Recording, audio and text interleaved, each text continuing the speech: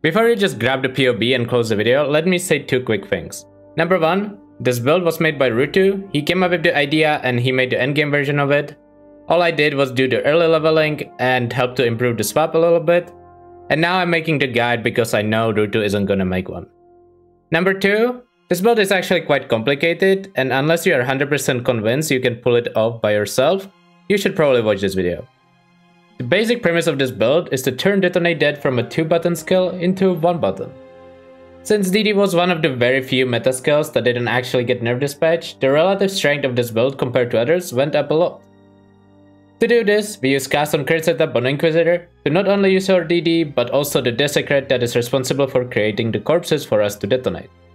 This turns a skill that people usually consider clunky into a 1-button build, and all you have to do is click somewhere in the direction of monsters and all the spells get cast for you. This might finally be the time where DD becomes a meta in softcore, as it probably should have been for a few leagues by now. I wouldn't say this build particularly excels at anything, but it is very good for any content in this game. Even if you probably can find builds that are better in the individual categories, this is an example of truly well-rounded beast. This POB doesn't only have the endgame version of the build, but also the early progression while leveling, the setup for when you swap to cast on crit in early maps, and a mid-game version of the build. To gain access to all these versions, you have to change the skill tree, the gear, and the skill set. Based on what you are looking for, make sure they always match, otherwise you are not gonna get the correct results. When it comes to leveling, we just play Rolling Magma into Armageddon Brand Cremation, which has been the best leveling caster build for the last few years. And although the tree that we use doesn't have as many damage points as usual, it's still extremely smooth and easy to level. I've done a full campaign run with this leveling setup, and you can find the link to that run in the description of this video. Also, make sure to check the notes sections in this POB. If you aren't completely sure on what to do while leveling, this should help you a great deal. There are two difficult parts for playing this build, and they both happen at the end of the campaign. First, you have to get everything you need for your swap, and then actually execute the swap to cast on crit properly. The main goal of this video is to walk you through that process in a way that is gonna set you up for success rather than failure. You'll have to farm lab on League Start to acquire your gems, since I wouldn't expect them to be cheap due to the popularity of Chain Reaction DD, not only for this build but also for the Necro version. I recommend farming Merciless Labs for the gem, as it is just way faster on average, but if your build is somehow too big to consistently do it fast, which it shouldn't be, but I've seen some wild stuff when people level on League Start, you can do normal lab instead, but it is definitely a lot worse. When you are farming lab, you are primarily looking for free crafts on the Divine Font. The most common one that you can find in every lab allows you to transfer a gem into a transfigured gem of the same color. You can use any gem for this, ideally if you have some with quality already, as it retains it after transforming, but it doesn't matter too much. The next craft adds quality to our gems. The priority here is Assassin's Mark because it allows us to generate power charges, and Lancing Steel of Spraying if you already have it because it adds extra projectiles to the skill, allowing the cast on crit proc rate to be more consistent. The last craft is the big jackpot that you are looking for. It transfers a gem into a transfigured version of itself. For Lancing Steel, it guarantees our Lancing Steel Spraying, and for DD, it's a 50-50 chance to be freed from this never-ending prison. Keep in mind that while you are doing this, you will be getting other gems that you can potentially sell. It is hard to predict which ones will be expensive, but I would definitely expect at least Blink Arrow and Mirror Arrow gems to be quite pricey, as well as Frenzy of Onslaught, the new Tornado, or Poisonous Concoction to have some value. The list of things you need before you are allowed to swap is right here in the notes section, and I highly discourage actually swapping before you have all of them. You need both of your Transfigured Gem, Lancing Steel Spraying, and Detonated of Chain Reaction.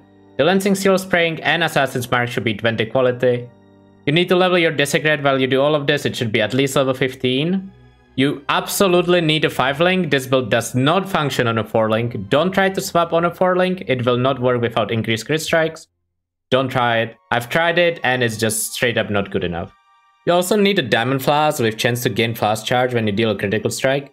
You can just alter this on a Diamond Flask that you get from quests during the campaign. And lastly, you need a weapon with increased critical strike chance and increased attack speed roll on a decent sword base. You are looking for 7.5% crit or higher and 1.6 attacks per second or higher, ideally on a base that has critical strike multiplier as the implicit. To give you an idea of what kind of sword you need before you swap, there's one in the swap POB. It's tier 2% crit chance and crafted attack speed. You can alt roll this, you can pick this off the ground, you can buy this on trade. It shouldn't be hard to obtain something similar. Let's take a look at bases that are actually good enough to be considered for this build. So let's sort by crit. Anti-Rapier, too slow, all these are too slow. Battered Foil, basically the best base. Small Sword, I would try to avoid unless you really need to use one. Like if you find a good one with crit chance, crit multi maybe, and then you grab attack speed, that's good enough, but I would try to avoid the ones that have non-global crit multi as the implicit. Burnished Foil, good enough. Same thing, doesn't have the implicit, good enough. Doesn't have implicit. And now we are getting to the territory of like, try to avoid unless it rolls really well. Right? So basically the TLDR is Tempered Foil, but the problem here is the Dexterity. Burnished Foil, really good, and then Battered Foil is the best base. Another thing you absolutely need to do is put a high HP corpse in your Desecrate pool, otherwise you are just losing half your damage for no reason. To do this, go to Cathedral Rooftop and Desecrate until you spawn a corpse called Kitava Herald, and then raise it with Raise Spectre Gem. I don't think we got one here, so let's do again. And do this until you get Kitava Herald, then you just raise it, like this. Now you can unsocket your Spectre Gem, but you should keep it for leveling for later, as we will need a level 20 later on. Why do we need it for later? Because we will be adding 4 more Spectres into our Desecrate pool by using 2 Midnight Bargains and a Void Eye Ring socketed by a level 20 Spectre Gem, and we're gonna go around the world collecting high HP Spectres.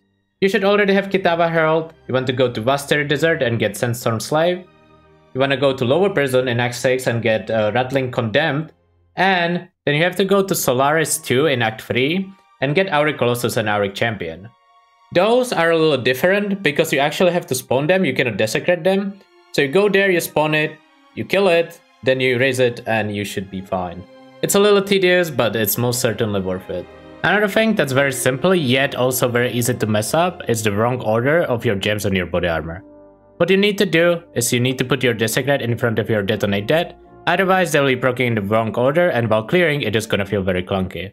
So what you do is you read the gems from top left and you go along the links and you make sure that Desecrate procs before Detonate Dead. This is our skill tree when we are swapping to cast on crit around level 70 or a bit later, depending on where we get our gems. There's nothing too special about this skill tree, but I still want to point out a few things. First, we have a bunch of strength nodes that we technically don't need, but they give us crit from Righteous Providence from Inquisitor, so they are very well worth taking. Obviously, go Eldritch Battery to solve your mana issues. You don't go MOM early because you don't have enough ES usually. Grab a small Spell Leech node because it is a super efficient point and you don't really have other sources of Spell Leech early. You need accuracy early on because we don't have hits can be evaded weapon yet, so we grab the accuracy cluster with crit and the accuracy mastery for accuracy per level. This should be more than enough along with level 10, 11, 12 precision, whatever your mana allows you to use, and you should be fine. We grab a mark cluster to get frenzy on hit on marked enemies, and we grab a suppression cluster for suppression lucky to protect us in early maps, and a crit cluster, which is one of the most important things, and that is this critical strike mastery that gives us critical strike chance against enemies that are on full life, which basically ensures that our clear feels smooth early on, even with lower crit than you would usually expect. While you level between levels 70 and 90, what you wanna do is grab Written in Blood, grab Instinct for more suppression, grab Throat Seeker with the mastery for increased effect of non-damaging elements with crits, and if you don't have hits can be evaded yet, you also wanna grab Accuracy for more accuracy. Once you get hits can be evaded, it allows you to drop the accuracy wheels and drop precision for vitality. And if you have more than 1000 ES by now, you can also click Mind Over Matter, as you should have more than enough recovery to use it now without it hindering your build. Lastly, I want to quickly go over the gem setup just to highlight a few things, so let's go over it. Our Lancing Steel of Spraying is linked to cast on crit, Desecrate, and Detonate Dead of Chain Reaction. As I mentioned previously, Desecrate needs to be before Detonate Dead. And Increased Crit Strikes, this is not negotiable, you always have to have this on your 5 link. Increased Crit Damage is your 6 link if you somehow have a 6 link early. Shield Charge, Faster Attacks, Assassin's Mark, Mark on Hit. This is probably gonna be in your helmet because it's ES Evasion, so this should work very nicely. Both of your gloves and boots should probably be Armor Evasion, because the amount of red sockets you actually need. Haste or Val Haste, depending on what you prefer, Divine Blessing, Inspiration, and Increased Duration for some quality of life there, so you don't have to spam it. And the other item will have Determination and the new support Call to Arms linked to Enduring Cry and Infernal Cry. Enduring Cry will give us some extra recovery and Endurance charges. And Infernal Cry will cover enemies in edge, which will give us more single target damage, as well as sometimes it will cause explosions while clearing, but those are not super noticeable. In our weapon, we will have Grace, Defiance, Banner, Precision. This should be really easy to color, as we are using a sword. Make sure you level your Precision as much as your mana allows you to do, because it gives accuracy and extra crit, and we don't really need mana. Cast when damage taken and Molten Shell at level 1 and 10 respectively, to make sure they proc as often as possible, and then either Flame Dash or Frost Blink depending on which one you prefer. There's no clear choice. A lot of people prefer Frost Blink because you can use it while you are using Lensing Steel. I personally like Flame Dash more, but just use whichever one suits you more. The gear at this stage is extremely primitive. I already showed the weapon is just crit chance with crafted attack speed on a good base. Shield is just life resist, ideally on a suppression base. ES evasion is definitely the way to go because we need as much ES as possible early since it is pretty mana intensive. Free Dragons allows our fire damage to shock instead of ignite. Ignite basically doesn't do anything on this build, but shock gives us around 20 to 30 damage while clearing, so it's super strong. 5-link body armor, this doesn't have to be Sadist Guard, basically any ES evasion on a decent base will do. And in case of really dire circumstances, you can also use pure ES or armor ES, but you should really try to get a decent ES evasion base 5-link. Gloves, don't really need to have anything. Same for boots, just get move speed resist. Carnage Heart Amulet is actually extremely good for this build. As attributes basically give us crit chance due to Inquisitor, we need dexterity for grace and whatnot, so all the attributes are not wasted. You can go for an early beef anoint, which is basically 30% increased crit chance for the most common oils ever. You probably need to do 2 Cassias, 15 auras or up to 20, just solid stats, and increased damage while leeching is actually active quite a lot. Nothing special on rings, just life resist, chaos resist, whatever you can get. Same for belt, ideally get the heavy belt because again, strength equals crit chance. When it comes to flasks, there's not much to mention. You wanna use granite, silver, quicksilver from your quest rewards. But I will mention one more time, on your diamond flask, you wanna have this modifier that gives you a chance to gain a flask charge when you deal a critical strike. This is super important, and without this, it's gonna be difficult to sustain this flask in early mapping since no one's that fast and there's not that many mobs early on. So just make sure to actually get that. Our defenses are actually surprisingly high for this stage of a cast on crit build. As we are running the Holy Trinity of Grace, Determination, Defiance banner, you can see we have a decent evasion, decent armor. We also have decent suppression with Suppression Lucky, and if you can get some Chaos Stress, this build is just very solid as you enter maps, and you shouldn't really be dying at all. Now that the early game setup is done, let's take a look at the mid game setup a little closer. So our weapon is still crit chance and attack speed, but it now also has hits can be evaded craft. This craft is specifically available through Vegan on Betrayal board, and it costs free exalt, so you want to make sure the weapon is at least decent. You can craft this with loading essences, you can craft this with zeal essences, or just buy it on the trade side if it's available. Our shield, we just look for life and fire damage. If you don't like double damage while focus, you can just grab normal double damage, it's completely fine. You will probably have to settle for lower fire damage early, but that's fine. Helmet, still free dragons, this is not gonna change all the way until we get Yoke of Suffering. Body armor, it's just high ES evasion, some suppression, and determination effect and aura effect. For gloves, the important mode is fire damage leeches life, and on the actual explicits, you wanna have life, resist, life regen raid, or suppression. Doesn't really matter too much. Similar for boots, you want to have brittle ground, implicits, and otherwise the stats remain the same, except obviously you want movement speed on the implicit. On amulet, we are looking for crit multi and life AoE crafted, nothing special there. Anoint now is Ash, Frost, and Storm, which is just generally the elemental anoint that most people go for. Gifts from the above, this is actually very strong and underrated unique ring that allows the Inquisitor Sanctuary node to give you the extra bonus, because it's very difficult to actually spawn Consecrated Ground below enemies. If you are not using Zealotry, this ring enables that completely, and it's super strong for that. The other ring is nothing special, it's just life resist. We don't actually need the minus mana cost craft, you could just grab damage here instead. If you want to, it all depends on how you feel about your ES pool and how it feels to play.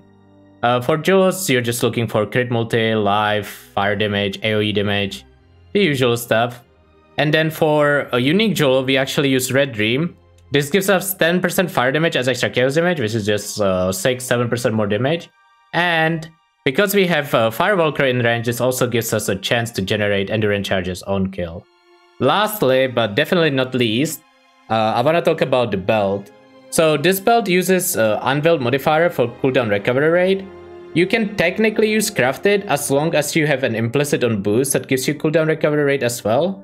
You wanna hit 14 cooldown recovery rate in total at this stage to hit the next threshold for cast on crit proc rate. Speaking of cast on crit trigger rate, the only two numbers you really need to know are 14% increased cooldown recovery rate and 52% increased. In our mid-game POB, we just reached 14% through the Unveiled belt. You can also craft it on a belt and combine it with Boot Implicit for increased cooldown recovery rate or an Abyss mod. But the Abyss mod actually requires very high level Abyss jewels, so I would recommend just buying a belt that has the Unveiled mod with 14% or higher. The endgame POB actually does reach 52%, but you need Awaken cast on crit for that, so I wouldn't worry about it early at all. Usually for cast on crit builds, the attack rate is actually very important. But on this build, if your attack rate is not balanced perfectly, you don't actually lose that much because of how often Lancing Steel actually hits. These attack rate numbers, you want to compare to your effective trigger rate in POB. Early on the swap POB, you want to be approaching 6. Here in the mid-game POB, we want to be approaching 7.57, which as you can see, we have 7.42, which is really good, right? And then in the endgame POB, you want to be close to 10. You should check this yourself when you are actually buying upgrades for your weapon. Just import the weapon and check what the effective trigger rate is. POB does the math for you. We finally got to the endgame version of the build. I'm not gonna go over every item, I just wanna highlight the stats. This is definitely a high budget version. I'm not sure what it's gonna cost next week. If it's popular, it might actually be quite expensive. But it's still good to have stuff to aim for as you play the build, right? As you can see, we have 30 mil DPS, but that's not actually our full DPS. We also have the spell damage part of DD, which is under the 5 mil. So the damage is more than enough to do any content in the game on this build.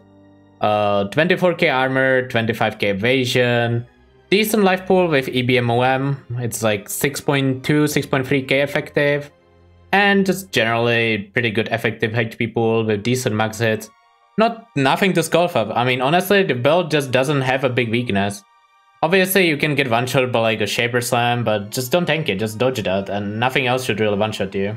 Recovery on this build is also pretty insane. We have 1000 life regen, 1000 ES regen, we have a little bit of leech for both life and ES, and we can use life gain on the Watcher side with Vitality to get even more recovery there. Now we get to the one truly unfortunate and messed up part about this build. Sadly, I find MTX mandatory to play this build.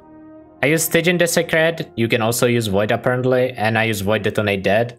Without these two, you actually lose like 40%, for some PCs apparently even 50% of your FPS. And it's just not a good experience. And I really wish this wasn't the case, but I'm sure GGG isn't doing this on purpose, but it always sucks when the game feels like pay to win, where you cannot play certain skills without the MTX. I really hope they end up fixing this, but as it is right now, I highly recommend buying these if you're gonna play the build, otherwise your experience is just gonna be a lot worse. As my closing thoughts, I just wanna give a little bit of encouragement and compassion to people who will be suffering in lab on League Start trying to get this build up and going. I understand that it sucks, the prospect of sitting in Merc Lab for 2-3 hours on League Start, trying to get your gems, especially once you start getting unlucky. But all I can say is that I think this build is actually well worth it, and it is one of the best all-around League starters we have had in recent leagues. And I can't really think of anything that's even remotely close to this when it comes to comfort and actual performance.